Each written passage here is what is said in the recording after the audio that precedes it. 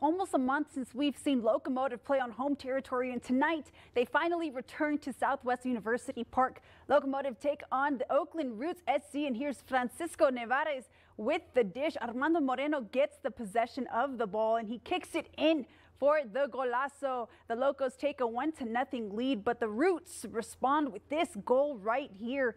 Then in the 50th minute, it's a tie game. The Oakland obtain a penalty kick, and the kick is solid, giving the Roots a 3-0, or sorry, not a 3-0 lead, a 3-2 lead. The Locomotive falls short of responding back, and they fall 3-2 against the Oakland Roots.